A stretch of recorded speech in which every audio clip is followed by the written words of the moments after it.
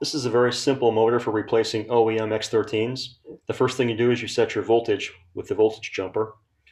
You set your rotation jumpers, and then you can install the motor and plug in the power and the speed taps to the 4x5 Molex receptacle. If the motor you're replacing does not have harnesses that fit this receptacle, then you don't have an X13 motor. Once the motor's installed, you can use your smartphone and the Azure blower motor app to initiate an auto size process that will allow the motor to assign torque to the speed taps that are appropriate for your installation. Beyond that, you can use the app to go in and further enhance the installation by tweaking your airflow and cooling and heating modes using the app. If you don't have a smartphone, you can still install this motor. You'll just initiate the auto sizing process manually using this harness right here. It connects to 24 volts. Using the app for X13 motor replacements. Download the free app from your app store or scan the QR code in the instructions. Connect both factory wire harnesses to the motor and install the motor. Apply power to the system. Do not initiate a call for heat or cool. Open the app and touch connect. Touch connect again.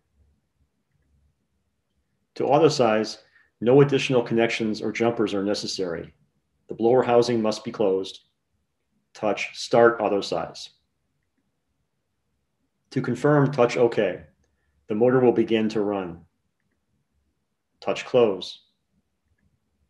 After approximately 60 seconds, the motor will stop, and the auto sizing process will be complete. The auto sizing process has assigned the appropriate torque to all of the speed taps for the application. Confirm airflow. If satisfied, touch disconnect.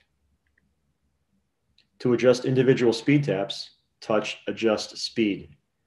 Speed adjustments can be made to only one speed tap at a time. The tap must be energized and the motor must be running in order to be adjusted.